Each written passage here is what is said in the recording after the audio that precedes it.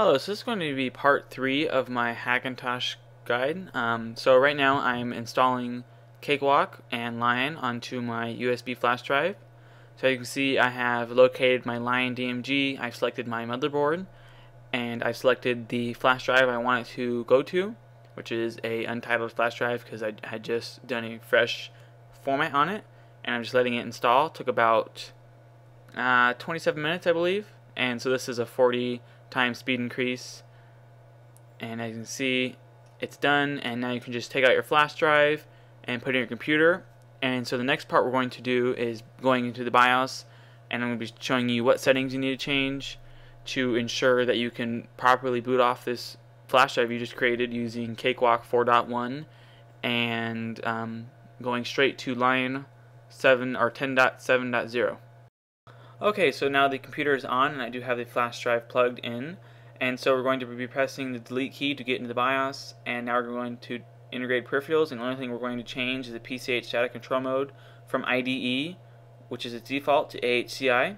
I'm going to save and exit, and now it's going to boot into the flash drive and install. Okay, so before I was recording with a Nikon D5000 and it just wasn't working well with the screen, so I switched to a different camera.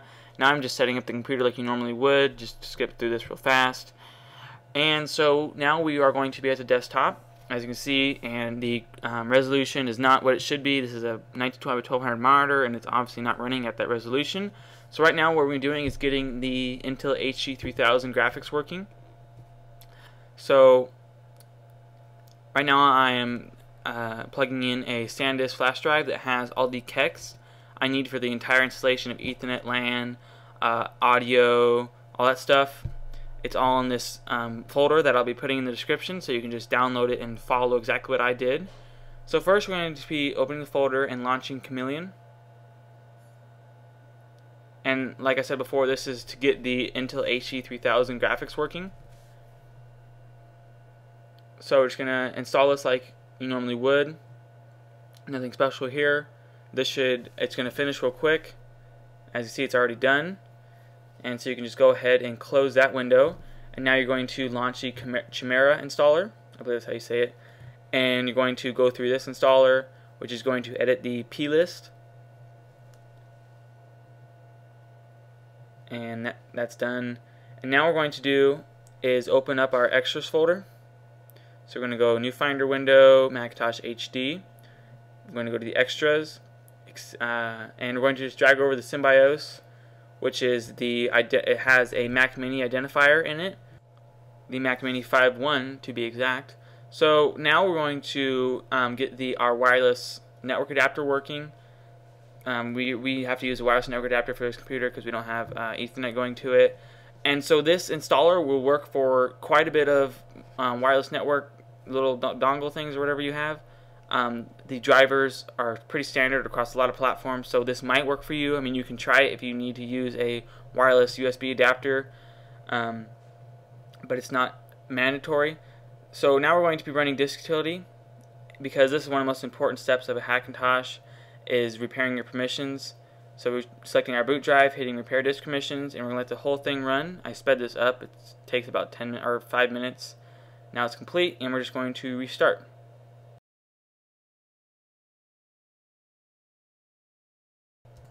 So the machine is currently rebooting, and now we are back to the desktop. And as you can see, once it decides to focus, our graphics are at full res, 1920x1200, and full graphics acceleration. So now your graphics are completely working, and I'm just connecting to the network, my personal home network, so that I can update to 10.7.1 because we're currently at 10.7.0, and it's good. It's nice to be at the latest version of the Mac OS X 10 because it has bug fixes for certain programs and whatnot. So it's just a good idea. I mean, if you can have your Hackintosh at the latest operating system, then it's always a good idea. So now I'm connected to the network. I'm just going to show you that it is connected. I'm going to launch YouTube, and YouTube is up and running. So we are on the network and we're good to go. Okay, so before we update to 10.7.1, we're just going to get the LAN working, and you can't really see it because my camera was being weird. It always changes exposure, but we're running multi-beast, and we're checking system utilities. We're going to bootloaders, or Kexts and bootloaders, and we're going to the network tab, and we're installing LNX2 Max Realtek drivers. So that, again, that was system utilities, the bootloaders, and then LN2X's Mac Realtek installer or something like that. I'm not exactly sure, but you should see it. It's LNX something. Actually, there it is, LNX2 Mac Realtek. So just select that, and it's going to bring you to a new installer, which you're seeing right now. And you're going to install the release version, not the debug version. I'm going to install that. And I'm again sorry for the highlights being blown. There's really no way I can fix that. There's no manual controls in the camera. So there's one more thing we need to install before we restart, and that's going to be a I/O network family Kext. So we're going to go to Hackintosh HD. We're going to go to our library, or I'm sorry, our system. We're going to go libraries, and we're going to go to the extensions. Open up the folder that you downloaded, and you're going to grab the I/O network family Kext. You're going to authenticate and just replace the one that's currently there. So now, after this is done, and it is done, we're going to launch disk utility. Once I close all these windows, don't hit the restart on that installer yet, just launch disk utility, and we're going to again repair our permissions, because this is a very important step. This is one you don't want to forget, and if you do, you'll probably run into many errors, probably just a plain kernel panic that will make the system unusable, maybe fixable with a safe mode boot. But now we're rebooting back into, that was sped up obviously, it's not that fast, back into the desktop after we installed all of the Ethernet drivers. So now what we're going to be doing is I'm going to be demonstrating how the Mac App Store as is currently does not work. It appears to work and everything seems to be fine, but this is what's wrong, and I'll show you how to fix it. So just connect it to my wireless network. And now what I'm going to do is sign into my Apple ID, and I do sign in correctly. This is the Apple ID I've used many times, and I know it works. So I made a little error right there, but now it's correct. And you hit sign in, it says this computer or device is not recognized, and it won't go any further than that, and you can't sign in.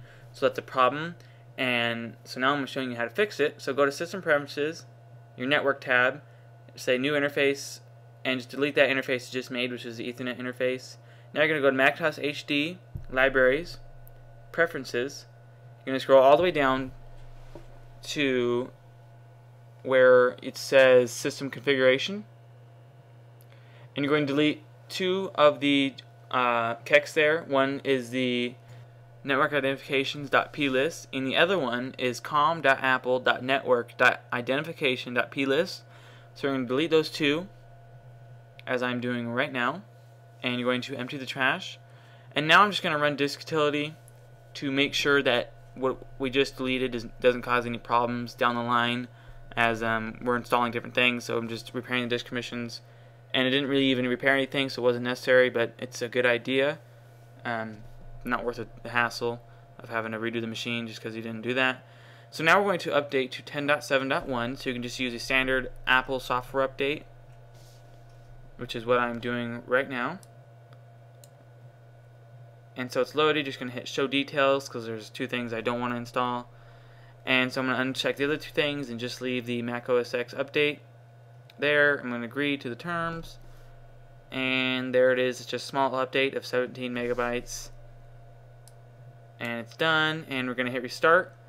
And the reason you do not need to do a disk permissions repair when you're installing updates like this is because after the update is installed, the installer does it automatically. So the update's now done. That was sped up by about 20 times. Took about 6 minutes or so. Now we're back into the desktop, and so now we are at 10.7.1. And 10.7.1, for some reason, they redid the audio drivers, and the audio doesn't work anymore. And so I'm showing you how to fix that. But right now I'm showing you, or demonstrating to you, that the Mac App Store does work now after you did those fixes. So we need right now what we need to do is transition from the 10.7 to 10.7.1 update, it always messes with my my little wireless adapter, so I'm just fixing that right now. Sorry for the iPhone. And so it just it's always a pain to get it working again, and so now it's working, and I'm just gonna, now it's back on the network, so I can get on with the demonstration now. And I'm going to do the same thing I did before. I'm going to sign in with my Apple ID. And almost done with that. This is the same exact ID I did last time. Same passwords and everything. And okay, so now you see I successfully logged into my account. And so I'm going to go to the Purchases tab and just download a small app and show you that it works and it installs correctly. So I downloaded a little AppBar app, and it installed, and you can launch it and use. You could do it for any app, anyone works. So that's nice, and that's working now. And so the next part, we're going to be getting the audio working again. So to get the audio to work, there's going to be a couple things, or actually just one thing you need to delete, and that one thing is going to be this ALC-8XX-HDA or something like that, I believe. You'll see it there. It's in the same location as mine is. So now I'm just going to be going into the root of the machine. This is one way you can do it, or you can just go down to Hackintosh HD. And you're going to go into the extra extensions, and you're going to be deleting ALC-8XX-HDA, I believe. That's what it's called. You're going to go into your system, your library. You're going to go all the way down to extensions, and you're going to be deleting Apple HDA, so you can just search for it. And you just find the tab, there it is, Apple HDA. You're going to delete that one. And once that's done, you can just empty the trash. And these are needed to, because what we're going to be doing is installing a rollback driver, and that's done with multi-beast. You're going to continue, agree. Going to be checking system utility, so it does a disk permissions repair. Going to go to Kexts and enablers. Going down to the audio, install the ALC-8XX and the rollback driver, and we're also going to be installing the ALC-889 in that little sub menu. Gonna hit install.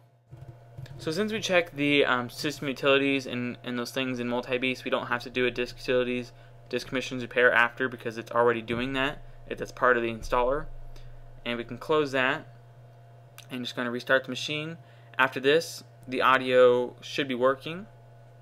At least for me it did. So the machine is turning back on now. And we are at the desktop. So the last thing I want to do is, you see the audio is working now. Before it would show a little error and it wouldn't do anything, and now the audio is working. So if you were to plug in speakers, you'd have full working audio. Even through all the channels it would work. So that's a nice addition. And so now I'm just going to be showing you the performance of the Intel HD3000 graphics. This is Modern Combat Domination, which is a, I believe, $10 game, something like that, that's available through the Mac App Store. So here we're just, these settings are on medium, and the resolution is 1920 by 1200. And it's really not laggy at all. I mean, this isn't a very graphics intense game, but it gives you an idea of the kind of moderate gaming you can be doing on this machine. So thanks for watching my video. Goodbye.